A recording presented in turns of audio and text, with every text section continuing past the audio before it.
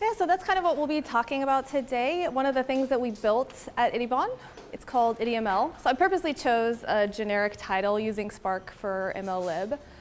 So what exactly are we here to talk about? We are here to talk about the construction of predictive models trained on features extracted from raw text.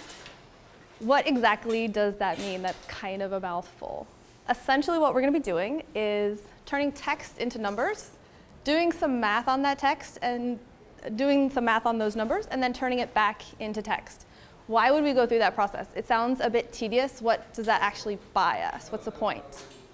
Well, there's a few things. Mainly time. We want to save time, and we also want to be able to look at things that haven't necessarily happened yet, so having a peek into the future.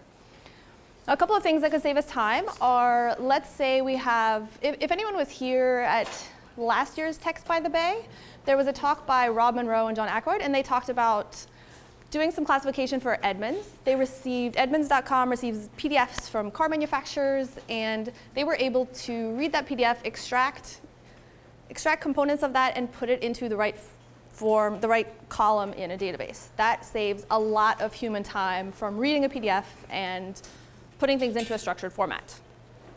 If anyone has used an IVR system, if anyone has made a phone call and been really frustrated by the person not being able to understand you, speech recognition, that needs NLP as well. So NLP can really, the timing is very important in those systems. Let's say your house is on fire, you don't have time for an IVR system that doesn't recognize your voice. SMS prioritization, that's something that we've done for UNICEF. They receive a lot of text messages from their community, and they have a very limited number of staff to respond to that. So NLP helps them prioritize those messages and bubble the most important ones to the top so that they're not wasting their time. Multilingual news can help us understand where companies are, can help us understand what's going on in the world. If you have a brand or a vertical that you're interested in, there's no way to read all of the news that's coming out about that topic. So NLP can help us there. If you are a video game company who puts out code releases every 2 weeks, your players might be sitting on a Reddit forum talking all about what's broken or what they really like about the new characters that just showed up. You probably want to know about that. NLP can help us there as well. It's also possible to find a correlation between what people are saying and their intention to buy a product. If you're selling anything, it can be very helpful to predict the demand for your product. This is where NLP can help us. So in order to do all of these things, we need one really important piece, and that is a prediction. Prediction is really the heart and soul of this. That's the entire point, and that's what we're looking for. The prediction is really important because if you aren't using the actual data that you want information about, you could be flying blind, you could be listening to your gut, you could be making decisions based on something that's not even real. You could be completely guessing. So how do we get to that prediction, and how do we get a really good prediction? Well, this is where the math comes in. What we need is a recipe or a formula, something that can help us find a prediction that makes sense with high confidence. I won't go through this math, but this is an equation. This is a logistic regression function. And the top one, you can see there are a couple coefficients. We're looking for that A and that B. And those are all the same equation. We're looking for that P. That P is our prediction. So obviously, we're not going to be computing that ourselves. That's where MLlib comes into the picture. MLlib will do all of that number crunching for us.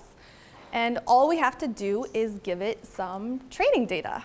What is training data? Training data is what MLlib uses to find out those coefficients, to build a model that is representative of our data set. Well, there are different ways that you could generate that training data. I won't go into that too much now, but essentially, training data is just an answer key. It's a bunch of documents in the domain that you're looking to make predictions on, along with a label. So whatever question you're trying to answer, whatever that prediction needs to be, you label your documents according to what that should be. So you send MLlib your answer key, and so you annotate all these documents. You tell it what you want, what kind of prediction you want to see at the end. And well, not yet. and that model is what, it'll build a model for you, and that is what you'll use to generate your prediction. So you get all of your annotations, you get all your documents together, you get all your labels, and you send it to MLlib. And what does it do? It barfs, because it doesn't know how to understand languages. What MLlib is looking for is a vector of doubles. So how do you get that, how do you turn that text into a feature vector? How do you turn it from text into numbers? Now, this is the featureization component, and that is where IdiML comes into play. This is something that we spent a few months building, and we knew that we wanted to use Spark. We knew that MLlib had some really useful functionality and that it was really fast, but we also needed the featureization component. So we needed a platform that helped us operationalize that process. So it was really flexible and could allow us to implement our own features, use pretty standard ones, and provide a persistence layer to do all of this in a scalable environment so that we could support continuous streaming predictions. So what is IdiML? Its main function is to perform the 3 core pieces that any NLP system needs to have. That's feature extraction, model training, and prediction. And we've already talked about these. So feature extraction is when you transform your piece of text into a vector of doubles. That goes into your training algorithm, which is where you apply a label, you give it the answer key, and it generates a model that you can then use to predict on new text that you haven't used in your training set. So in a bit more detail, featureization pipelines can be incredibly complicated. There can be a lot of different steps. This is a really simple one. Normally, I would use something a bit more complex.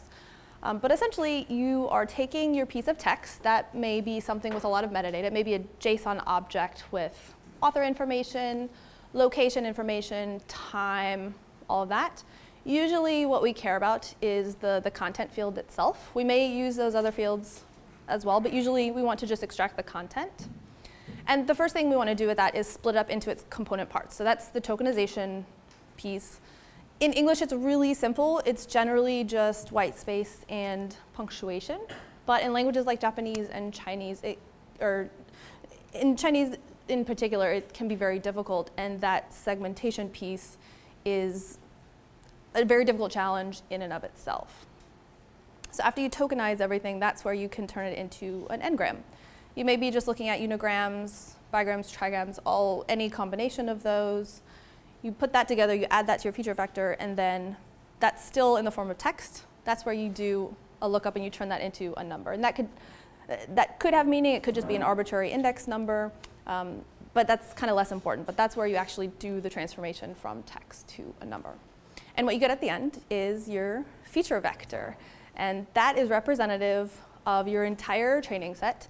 That is, well, there's one for every document in your set, and that's what the training function uses. That's what training uses to come up with the coefficients for the logistic regression model. So that's the model training piece. That's where we take that featureization vector, that large group of featureization vectors, and we add our label to it. This is the annotation that we've collected earlier in the process, and we turn that into a number as well. We put that into a labeled point object. If you've used Spark, you're probably familiar with that. And also the vector object, that refers to MLlib's vector object, not just a standard Scala object or anything. So we get all of that training data together, and we send that into our logistic regression function. And Spark performs all of those calculations for us. It calculates that coefficient, and it builds a model. And that model is what we later use to spit out a prediction on another piece of text. So we may use that right away, or we may put it into some sort of storage layer and recall it later, depending on what we're doing with it. But once we have that model, that means that we can make predictions on anything else in the domain. We want to keep that in the same domain as the original text that we use for training. So when we get a new piece of text, that's where we'll first run that piece of text through the exact same featureization pipeline that we used before. to get our featureization, our feature vector. And when we have that, we grab the model that we built, and we send it in. We ask it for a prediction. MLlib handles all of that. It just takes our feature vector as an input and gives us a number at the end, gives us a prediction. And that's where we go back when we transformed that label into a number. We do a lookup to find out what that prediction is, and we send that piece of text back to the person who asked for it. So those three components, the featureization, model training, and prediction, those are really the core features of IdiML. But really, what's the point? A lot of libraries do those three things, and we could do that in a lot of ways. So why do we even need IdiML if that's all that we're doing? Well, the point is it helps us operationalize it. So if that's all we were doing on a local machine and we wanted to just make simple predictions for ourselves, that would be fine. We wouldn't need an entire persistence layer to do that. But the reason we built IdiML, the reason we needed it, is because we had thousands of models for all different customers. And if you're maintaining that many models, you really need a simpler way to maintain that, because your ops team, I mean, it doesn't make any sense to do it manually. So you want something that can automate that layer. So one of the biggest advantages is just that it puts everything into a single object. Everything you need for retrieving that prediction is all contained within just a simple jar file. That means that's that's the index that you used for turning the text into a double. That's that's your featureization pipeline, so that you know you can apply the same featureization pipeline to your new piece of text as you did to all of your training items. And that means that you can store everything, you can put everything into a storage layer, and when you go to recall it at prediction time, if you have to rebuild anything, you can retrain models, you can do everything over again from just that one object. You don't need to store things in different tables, in different locations. Everything is all right there. Sorry, I just, the other advantage to that is that it adds a lot of flexibility. And by flexibility, I mean in terms of, that has a couple of aspects. Your deployment environment. Right now, I think we were using Docker containers deploying on AWS images. But if, I don't know, let's say the business relationship with Amazon goes south, or they kill one of the services that we were depending on, we could very easily, because this was all self-contained and a separate module, and it was separate from our deployment platform, we could very easily move to a different cloud provider or do something else entirely, use Lambda or something else. This is also in terms of the device. IdiML supports generic input streams and output streams, which means that we're not even really dependent on having to write to disk. So you could do this on a very lightweight piece of hardware somewhere, or you could do this really anywhere you wanted. And also the logging framework is pretty important. That insulates us from, Spark is very reliant on log4j, but IdiML uses self4j, so it supports a lot of underlying log frameworks, but gives us sort of one interface for integrating into a different application. So a lot of flexibility. Also, in terms of flexibility, what it allows you to do is use not just MLlib, but any other library, any other machine learning library that may come along. Let's say MLlib dies in a year, people just stop using it, decide it's not great, or just migrate to something else. We would easily be able to add, the new flavor of the week in without sort of affecting any of our feature engineers that are used to writing features in this IdiML framework. It also means that we can take some of the custom machine learning functions that we had before we started using Spark, and we can plug those in easily as well. And using the same featureization pipeline, we can sort of select those as a developer, as someone building these models. I could select any combination of those and combine them and run them in different ways. So it insulates both your developers, and it also gives you a few more options for combining things. Does it give the REST API right now? Or so the REST API is separate. That that's an example of something that would use IdiML. So IdiML is really just those core machine learning components, and it's built to plug into any other type of system. It's very standalone. You would just call that the IdiML jar file with whatever information you needed from your larger application. Second question. Mm-hmm. So, in any text mining classification model, you have to try different combination of permutations, if you recall. I see the value of having a structured process like this. Does it support that, or it's more productionization? We will talk about that. That is an excellent question, and that's exactly why we did it. So hyperparameterization, we want to be able to automate as much of that as possible. And the more options you have, the better. As long as you have enough computing power to support it all, you really just need to add compute power. And it's just like, if anyone's familiar with the cross-validation function in Spark, it's very similar to that, but it's one level above. So it's incorporating that feature pipeline and maybe other machine learning libraries as well. But then for every algorithm, you need to build separate library. Parameterization is one part, but the library itself is a second part, right? So you need to create multiple groups of procedures. One will be, or each group will be like a classification model.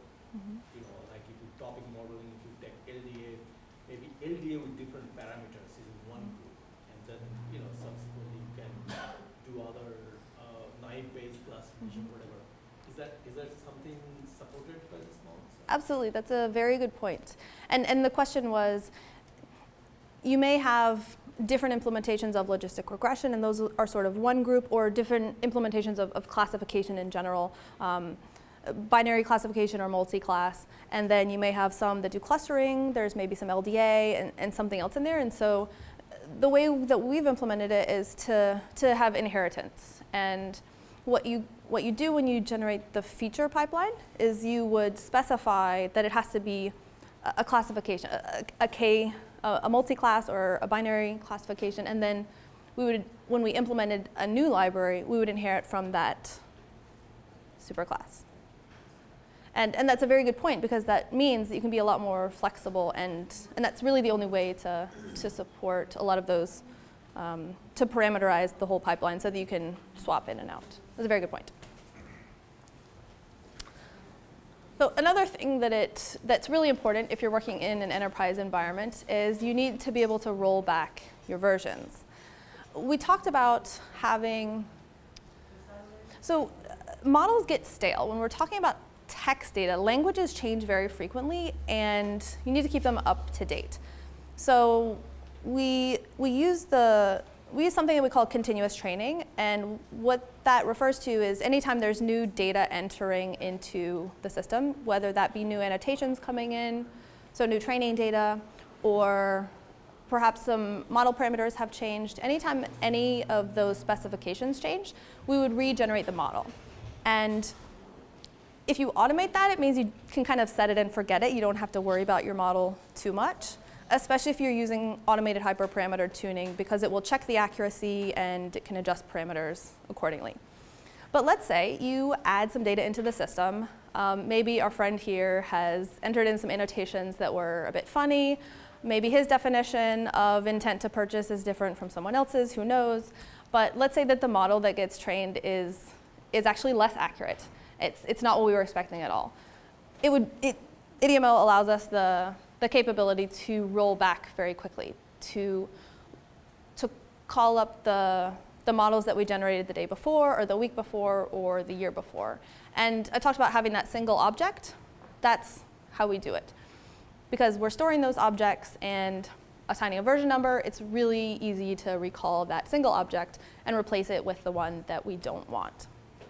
But version control also refers to not just the model itself and the parameters that go along with that model, but also the code that we use to generate that model. That object, that jar file, and we refer to that as an alloy. I should probably use the name. An alloy just encompasses all of those parameters.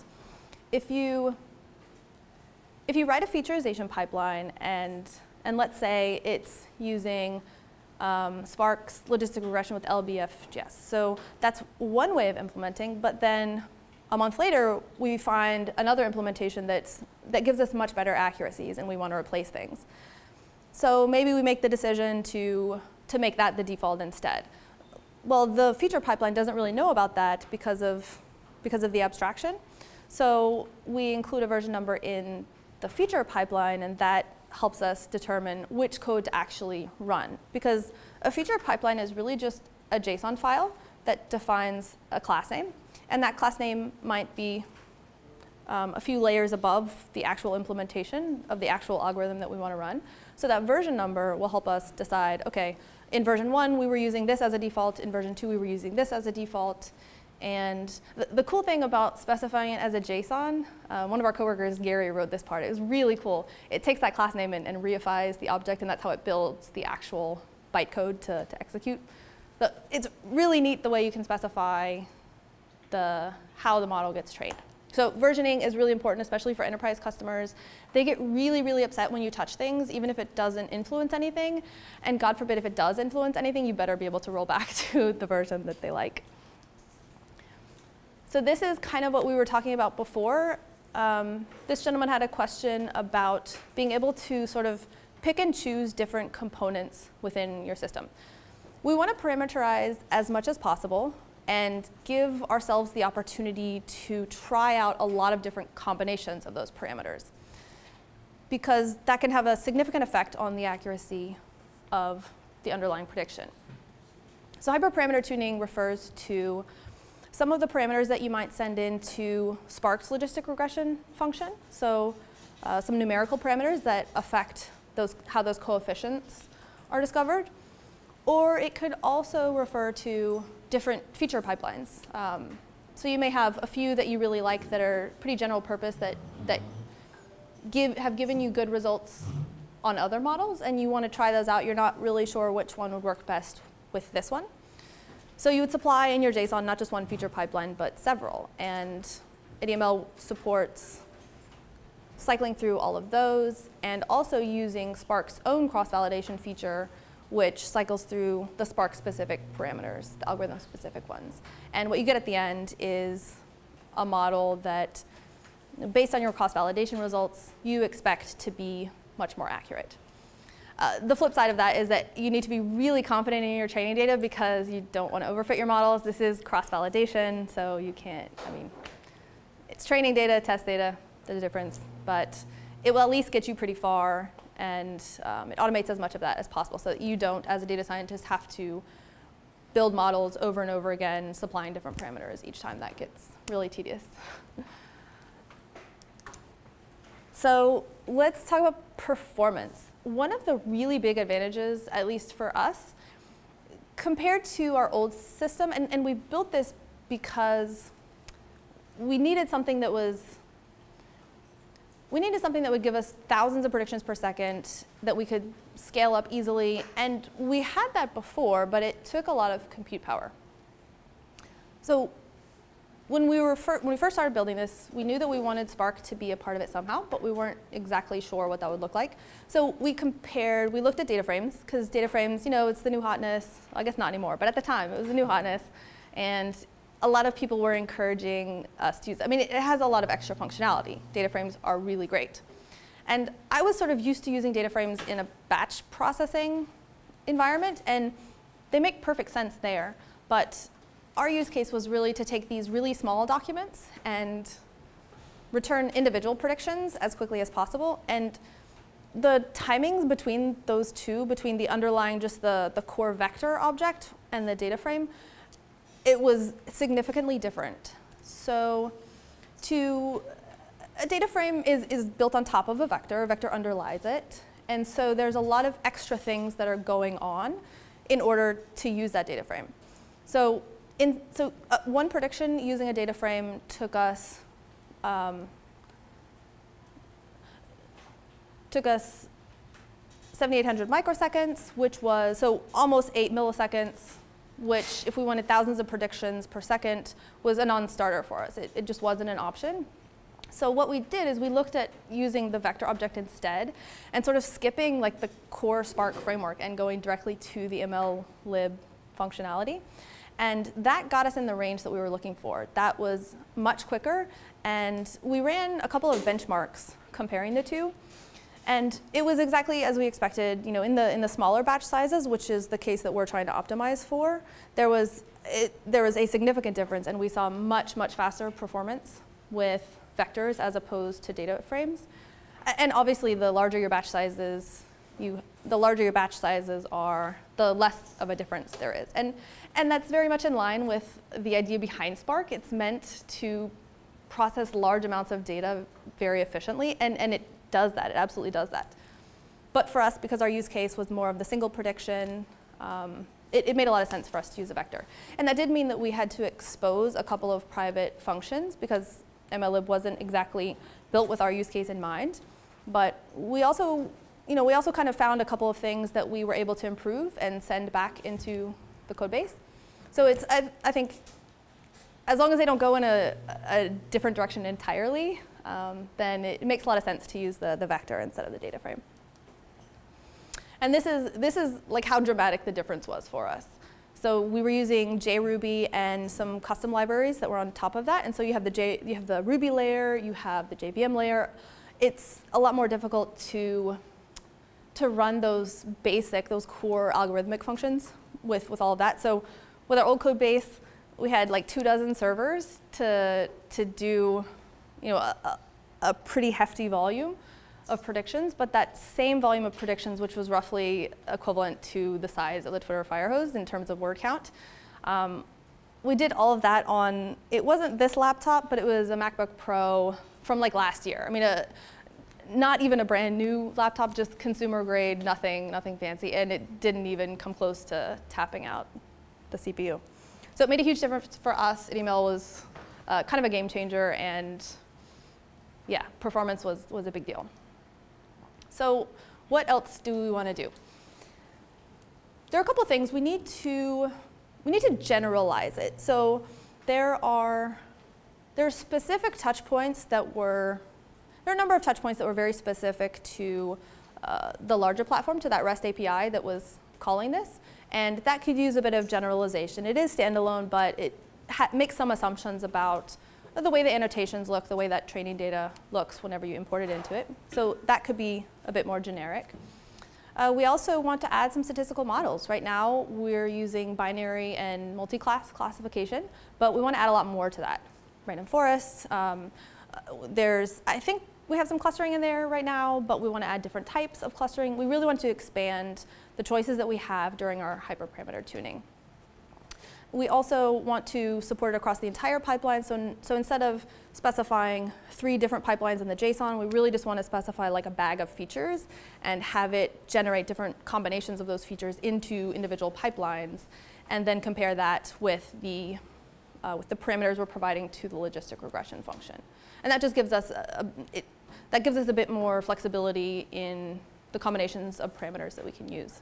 And then also adding more features to it. One that I was working on this weekend was Chinese segmentation, because I came across a paper that described a really interesting approach, and that's instead of, for Chinese segmentation, you normally would look at a lexicon and look at the makeup of certain characters. Statistically, that forms a word.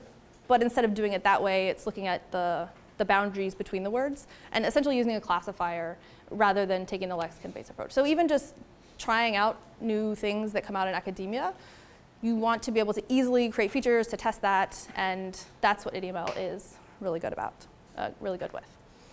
So essentially, it's a really flexible framework. It's a lot faster than a fast framework that we were using before, which means that it can support the goal of providing continuous stream processing at really high volumes. And it's language independent, so you might need some language-specific features, but again, those are fairly simple to implement. And I really like using Spark and MLlib. We started there, and we saw some great performance. I really love Scala as well. That was kind of an added bonus. So it is in Scala, and Yeah, it's a fantastic framework. So if anyone wants me to clarify or go into a bit more detail, I'll open the floor up to questions. Go ahead.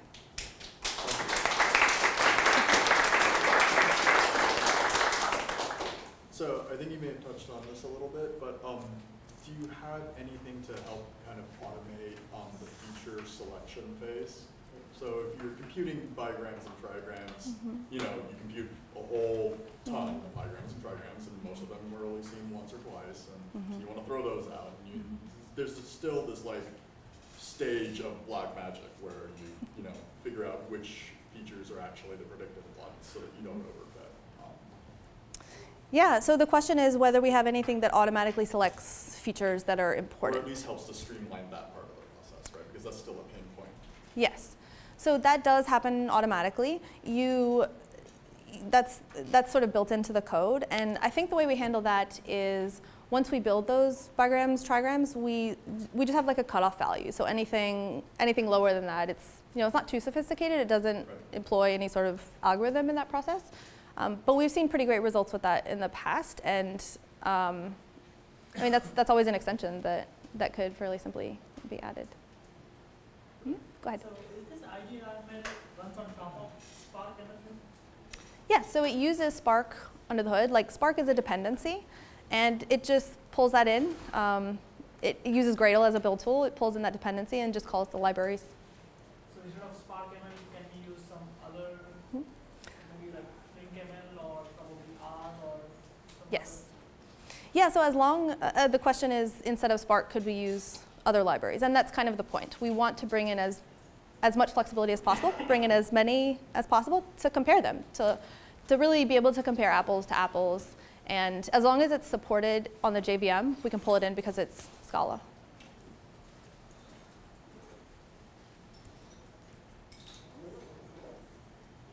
Any other questions? Go ahead. Great presentation, by the way, Michelle. Thank you. Quick question. For this library, you had 20 machines. The next phase was this one machine. Can you go back and clarify? Yeah, sure. Yeah. Well, I didn't get the point then. Or I didn't get what happened to make it. Yeah, sorry. So this was before we were using IdiML, and we needed like dozens of servers to have enough computing power. This was on our JRuby framework with our sort of custom platform. And then once we added IdiML, we were doing essentially the same process, the same type of prediction on the exact same data set, and we could do that on a single laptop, like not even distributed, just on a consumer grade laptop, and run the exact same volumes of data through and get the same predictions. So in this case, are you using just IdiML alone, or you are using with Spark ML and Yeah, so we started with Spark. MLlib was the first, their logistic regression function was the first thing we used.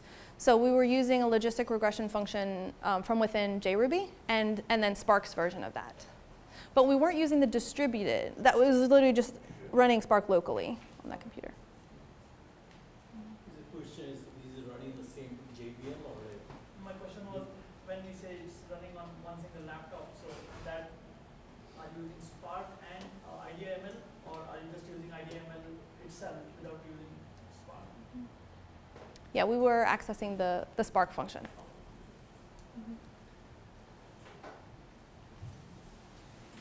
Thank you, Michelle. Thank you.